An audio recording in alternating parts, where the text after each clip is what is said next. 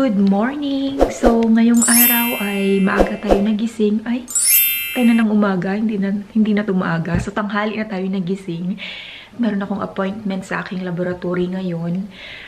At i-check na din yung aking, ang tawag nito, meron akong swab na tinatawag na GBS. Check nila kung positive ba ako doon or negative. So, prepare lang tayo. Pero bago yan, i-check muna natin yung mail sa labas. Ang lamig. 4 degrees ngayon. Ay, naiwan yung stroller sa labas. Kunin ko na lang yan mamaya. So, check natin. Kasi may narinig ako kanina. May motor, yung mail. Ang tawag nito, yung mail delivery. Meron nga. Ito yung mga bills. Lagi naman may mga bills. So ito meron kaming 3 nakasobre. Mga bills to eh. Alam niyo naman sa Australia ang daming bills. Anyway, ang ganda ng panahon. Oh, may araw pero ang lamig. Ayan. Sige, pasok na tayo sa loob kasi mag-inom ako ng Ovaltine. So, every time na maglakad ako, ang sakit ng likod ko. Ay, wait. In fairness ha, kala ko na mamatay na yung mga roses. Meron pang tira. Ito Kasi pag pa-winter na, lahat ng tanim ay nag-hibernate sila. Yung mga 10 days pa naman bago mag-start yung winter. So, since na-late kami ng gising, mga 1 na lang kami pupunta ng laboratory. Sa ngayon, maglinis muna tayo ng buong bahay. Ay!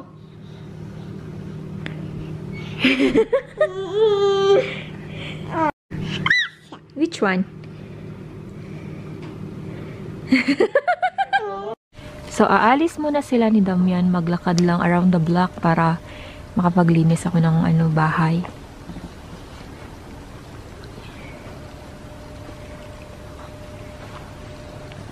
You found it?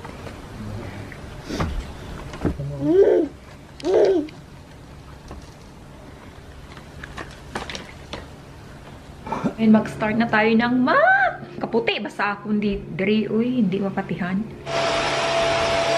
So, ngayon ay papunta na kami ng laboratory at ito yung swab. Ginawa ko na siya. So, ayun. Tatapusin na namin to. Tsaka, last na to. I mean, last na blood extraction at tsaka itong swab test na to bago ako manganak. Come on! Come on! Bye, Molly! So, nalulungkot ako kasi bagsak na naman yung aking iron. So, 3 times na ito na bagsak pa din.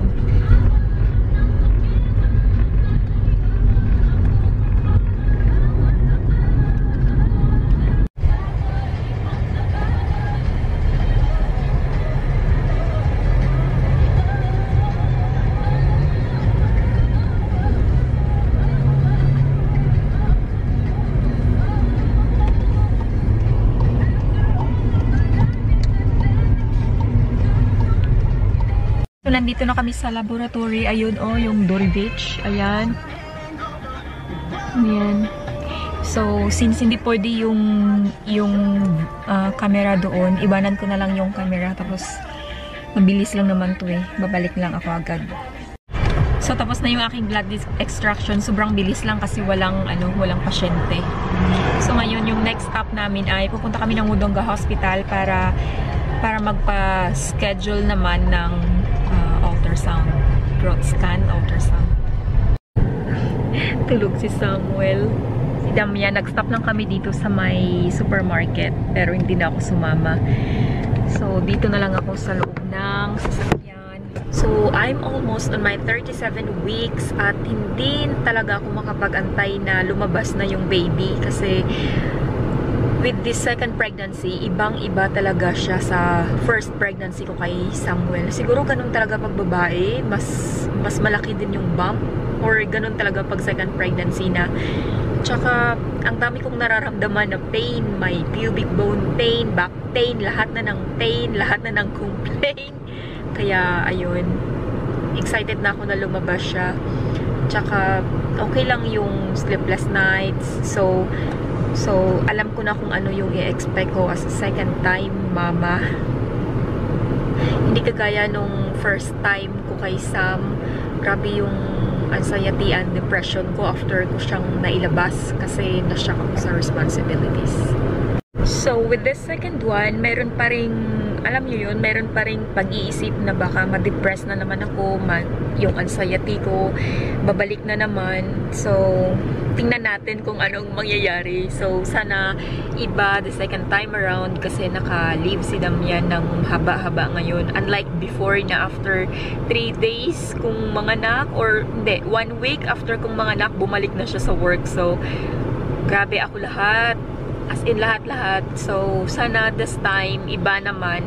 I mean, ibang experience naman kasi magstay daw siya ng mas mahaba hanggang sa totally na gumaling na ako. At saka matapos yung newborn phase. Ayan na siya. Kaluoy, basaba na ako ba? Mayroon akong ganito. Yan, para sa stretch marks. Nandito na kami sa bahay. Ngayon, maglakad-lakad muna kami sa park habang tawag nito. Laki ng tiyan ko. May araw pa.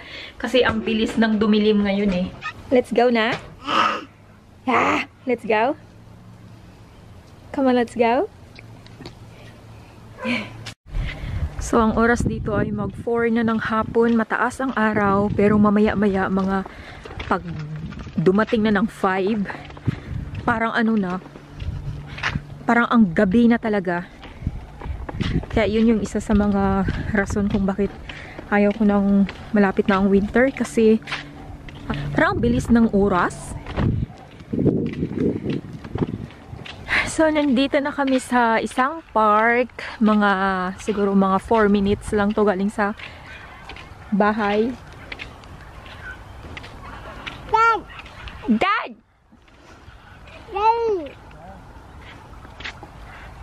Ayan, ito yung park. Tsaka merong mga nagbabike dun, oh. Ayan. So, continue tayo sa paglalakad. Parang ito na lang yung kahoy na natira, oh.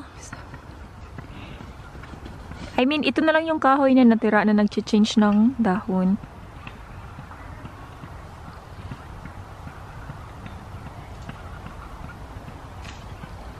So, maipakita akong isang uri ng kahoy na sa Tagaytay. Ha? Subing? So, mayroon akong ipapakita na isang klase ng kahoy na sa Tagaytay ko lang siya nakita. Mayroon din dito. Ito, oh. Ayan. Parang corsage, no? Ayan. Mga aso namin, oh. Si Molly, si Gracie, si Charlie.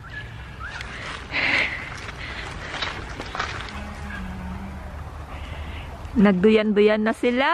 I think I did miss it. Oh, you got a long walk. Oh well. I don't go to Thailand today anyway. You'll be right. I don't go today anyway. You know how to get home? Yeah. I just go that way when I go home later. Oh. I know how to go home. Have a good day. Come here. Come on, dogs. So, pupunta kami sa isang location na pwede gagapang si Samuel or maglakad. Maglakad, patumba-tumba yung lakad niya. Hindi pa siya ganun ka-expert.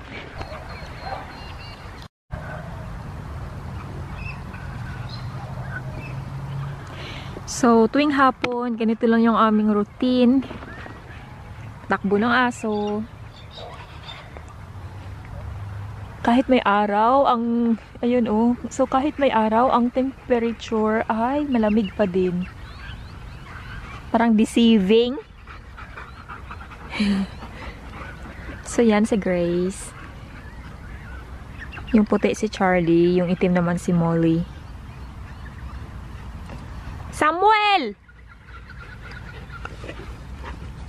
Molly!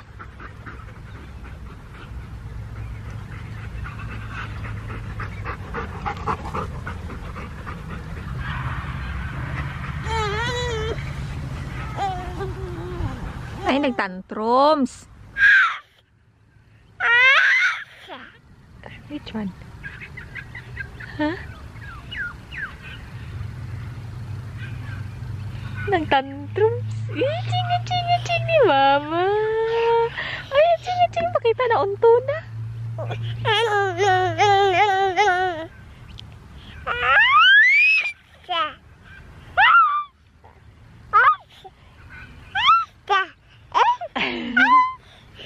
Oh, pauwi na kami ng bahay kasi ang oras ay alas 4 na. So, kailangan ko ng mag-prepare. Lente, hinihingal ako. So, malapit na kami sa bahay. Dahan-dahan lang tayo maglakad kasi yung aking contraction ay panay-panay. Feeling ko, manganganak na ako first week ng June. Yan yung aking gut feeling. So, nasa bahay na kami. So, ang gagawin ko naman ngayon, magsasampay na naman ako ng aking nilabhan kanina. Samuel! Ang utak ko, puro nursery rhyme na lang. Iwan ko lang dito yung camera, tapos mamaya magsisimula na ako na mag-i-impake ng aking hospital bag. Kasi, alam nyo na, hindi natin alam, di ba? Baka abutan na tayo ng labor. Tapos wala pa tayong nai-impake. Although, malapit lang naman yung bahay namin sa hospital, pero iba pa din pag naka-prepare na. So, punta lang muna ako sa labas. Magsasampay muna ako ng mga nilabhan. So, ayun na. Tapos na ako magsampay ng damit. Tapos, naalala ko, wala palang tuyo na pantulog si Sam. Kaya, ang gagawin ko ito. Itong pantulog niya, mamayang gabi, i-blower natin. So, para-paraan lang yan. Ay, close na natin itong mga bintana. Alam nyo ba, ang oras dito ay 5:30 pa lang. So, sobrang madilim na siya sa labas, no? Medyo maliwanag lang siya sa camera ko siguro, pero madilim na siya sa labas. Kaya close na natin itong mga bintana.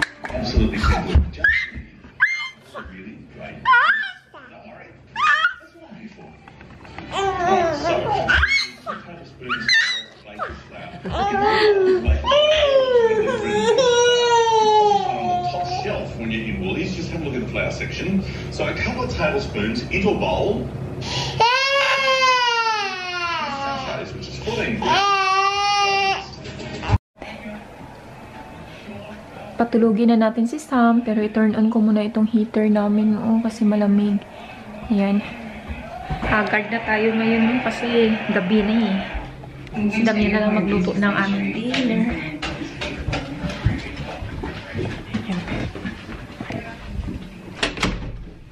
Tulog na si Lolo Samuel. Tapos, gagawin ko, ilipat ko siya doon sa kanyang crib. Yan. So, mukhang malalim na yung tulog niya. Bilis ng panahon, no? Laki na niya. Grabe. What's happened to your sister, by the way? Sayo na siya, nailipat na. Why? Sa kalamig ba? Uy, kahit na naka-heater kami, malamig pa din. Grabe. So, si Damian ang nakatuka na magluto ngayon. Luto kami ng steak. Steak, pinarito lang po sa Ilonggo. Tapos na kaming kumain. So, ngayon, nakapaglinis na rin kami ni Damian ng kusina. Tapos, ang style ko, bago ako matulog, lilinisin ko muna yung buong bahay. Hindi naman buong bahay, yung ano lang ba, yung sahig. Para bukas, kahit na alas 10 na kami magising ng umaga ni Samuel, parang wala ng pressure. At saka, darating bukas yung aking brother-in-law. So, dito siya matulog sa amin. Kaya, nakakaya naman kung medyo makalat ang bahay. Kaya, maglinis muna ako bago ako matulog.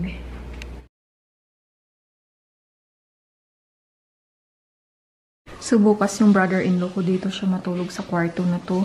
Wala pa akong ka-design kasi katatapos lang namin katatapos lang nitong mag-renovate eh. Ayan, so siguro ako ay matulog na kasi bukas ang gagawin ko naman ay magpapack na ako ng aking hospital bag. Nakaka-excite, no? Yan. Pero bago pala ako matulog ngayon, syempre, yung sa likod ko na nakikita nyo, kailangan ko pa siyang ilagay sa aming damitan kasi ang grabe, oh. Yan, madami-dami. So, damit ko lang yan at kay Damian. So, yun. Anyway, bukas, time na para mag-pack tayo ng ating hospital bag since I'm already 37 weeks ngayong Tuesday. So, anytime pwede na akong manganak. So, ulo ba ng buhok ko, eh? Anyway, yun lang yung aking vlog for today. Parang wala namang nangyari. Pero, ayun nga, mag-vlog na lang ako like, parang highlights of my day. Parang ganun. Naalala ko dating nag-work ako sa preschool, ang mga teacher merong highlights of the week. So, ang aking gagawin is highlights of the day habang hindi pa ako ganun ka-busy. Or pag feel ko lang na mag-vlog.